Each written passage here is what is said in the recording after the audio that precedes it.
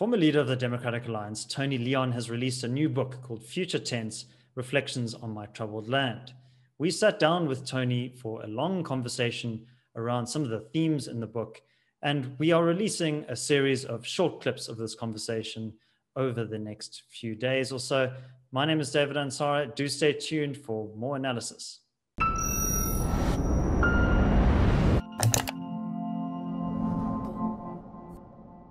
Tony, welcome to the CRA channel. What motivated you to write this book, and what would you say is the essence of your latest publication? Well, my publisher, Jonathan Ball, approached me some time ago to do this book, and I was a bit undecided about it. And he said, look, you've been present and in the arena at so many critical moments, the writing of the Constitution, the affirmation of our Bill of Rights. And then as leader of the opposition, you mentioned when Mandela was president, I was head of the DP. When Mbeki was president, I was leader of the official opposition. I had a lot of encounters with Jacob Zuma, who, strange enough, may be an ambassador. And I also know Cyril Ramaphosa, and F.W. de Klerk, who also features in this book. So it's not just that I can comment on those events, but I was a participant in many of them.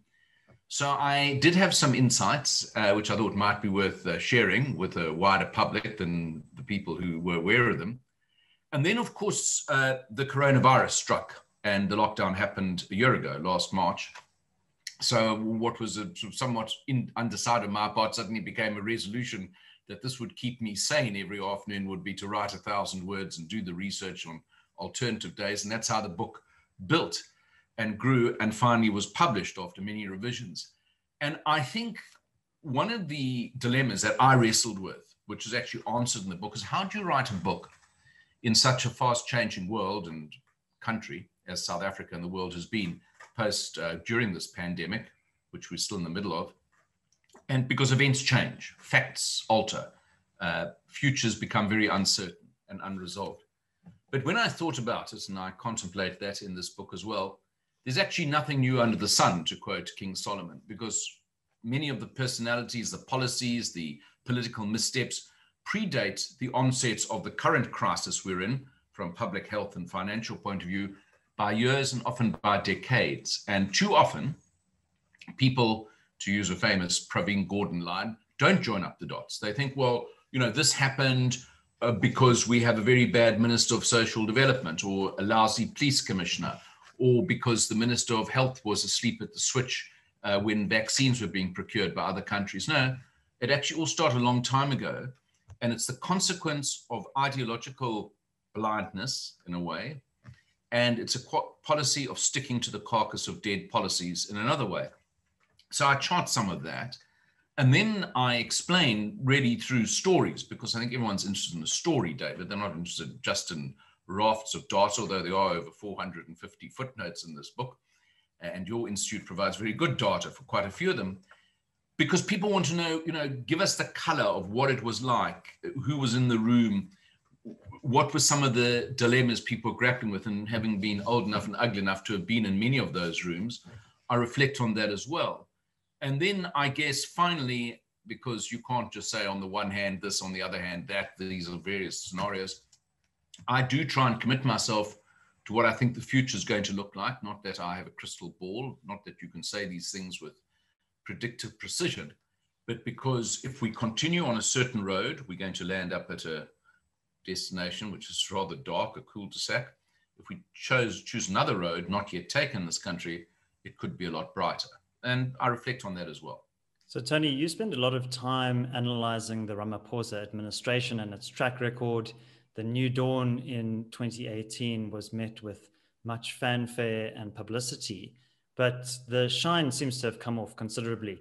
What do you think went wrong in the Ramaphosa administration? Obviously, you've mentioned COVID. That's a big exogenous variable, but what other factors were at play? Well, the late, great Chancellor of Germany, Helmut Schmidt, said, if you're having visions, go and see a doctor. But in this book, I ask, actually, what is Cyril Ramaphosa's vision? He's a bit of this and a bit of that. He gets a lot of kudos from the business community, not for having created any new opportunities, but for having amassed a great deal of wealth through a range of policies of which he's been the most perhaps conspicuous beneficiary in this country.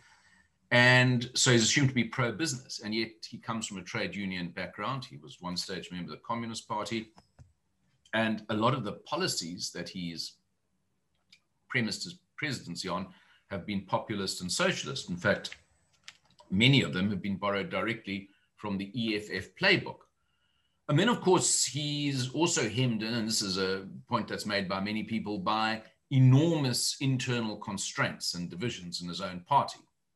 But, you know, during one of Cyril Ramaphosa's State of the Nation speeches 2 years ago, I happened to be in Westerham in Kent, where I was visiting the country home of Winston Churchill at Chartwell Action this day.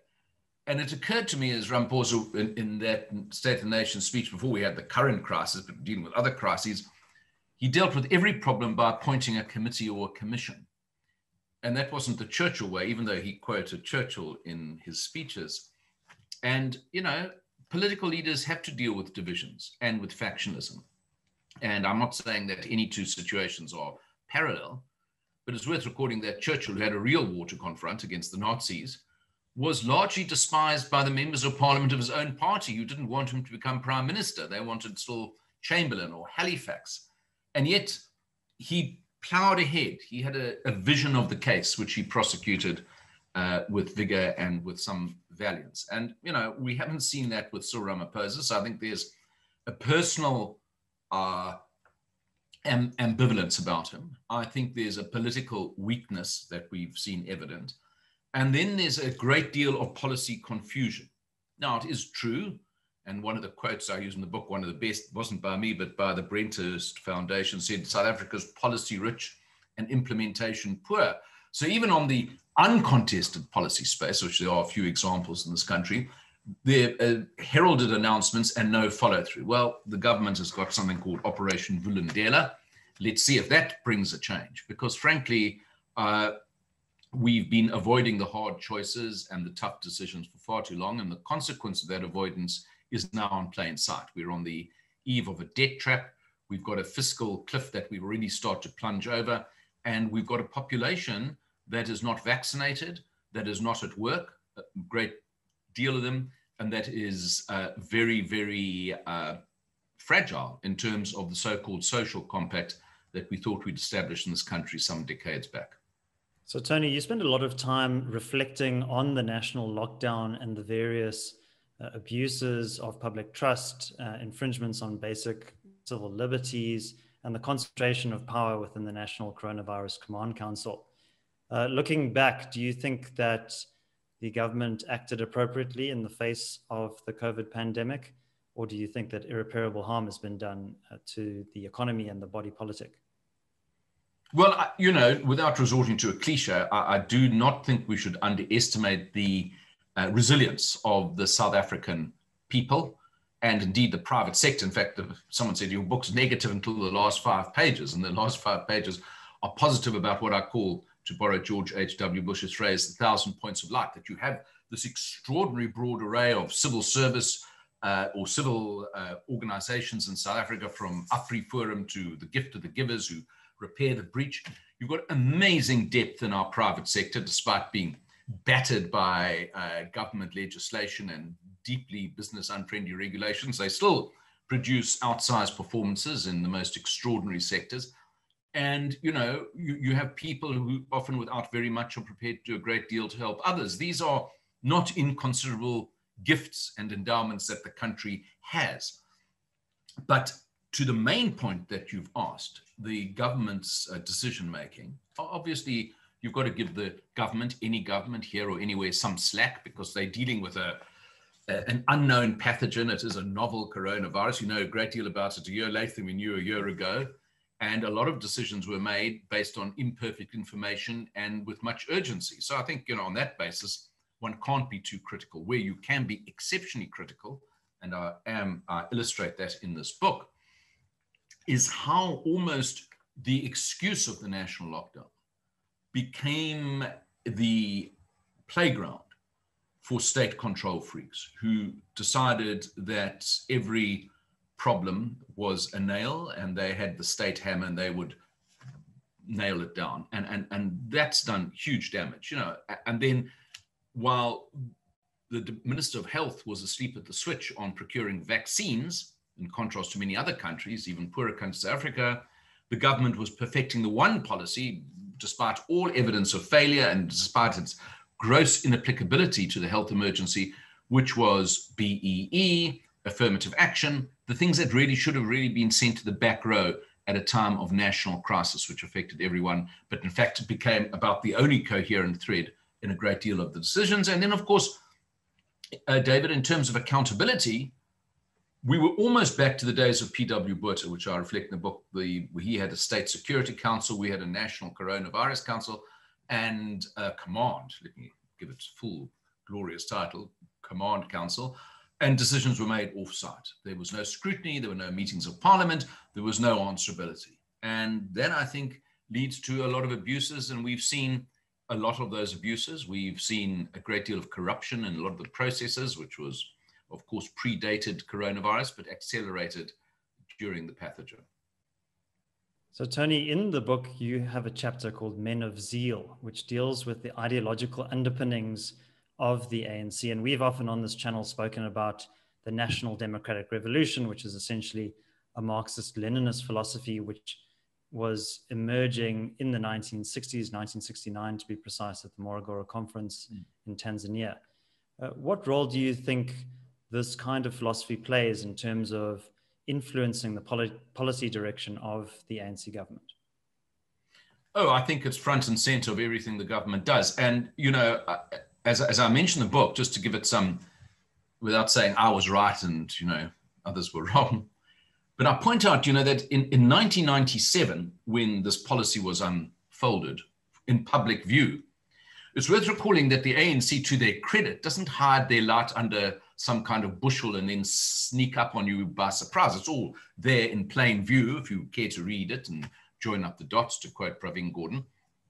And some of us read it, and some of us were deeply alarmed. And I recall that in 2001 at the Johannesburg Press Club, I went into bat against this policy. And, you know, everyone else was, not everyone, I think the Institute was very vigorous in its opposition, but most organizations, the entire apparatus of business, organized business in South Africa, the media particularly, averted their gaze because they didn't want to interrupt what was an almost romantic account of how South Africa had transformed from an apartheid pariah to a brand new constitutional democracy, that it was doing well, relatively speaking, economically, that there was a spirit of reconciliation. Those were all good and great things. And I don't want to underestimate them or sideline them.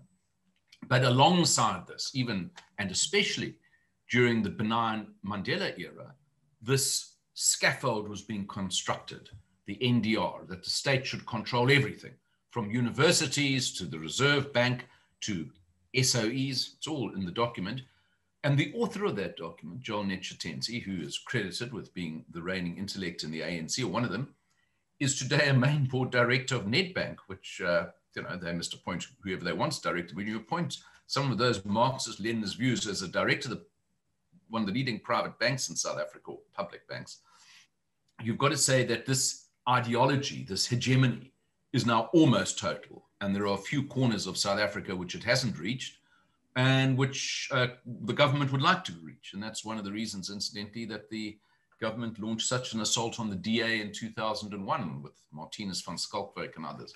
So I don't underestimate the power of that ideology. And also, I might say, and I do reflect on this in the book, of course, there are the skimmers and the schemers and the grifters and the crooks who use that as cover for their predatory practices. But there are quite a number of very sincere people who actually believe it.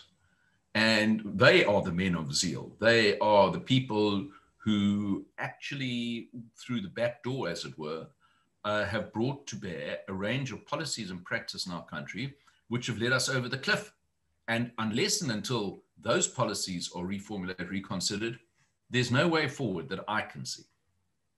Well, thanks very much, Tony. If you enjoyed this analysis, please do leave a like and comment on this video. Also, check out the description below for a link to Tony's book. My name is David Ansara. This is the Center for Risk Analysis. Until next time, take care.